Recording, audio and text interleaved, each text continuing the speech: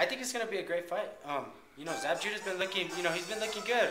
You know, he got Pernell Whitaker training him now, who's a crafty veteran lefty that knows his game.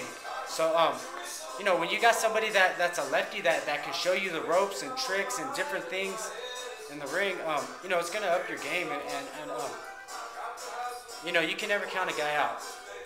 And you know, from what you know, the last couple times I've seen Zab Judah, you know, he's just turned his whole life around. You know, he's put God first, and then his boxing and his family. So, you know, you can never count a guy that's getting driven by the Lord. So, you know, you can never count that guy out. And you know, I think it's going to be a great fight.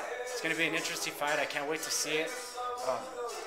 You know, and Khan's always in great shape. You know, he comes to fight. He's out there with Freddie, and you know, Freddie gets his guys well prepared for fights. So, you know, I can't wait to see it. You know, I just want to see a great fight, and you know, maybe I can get the winner out of them too.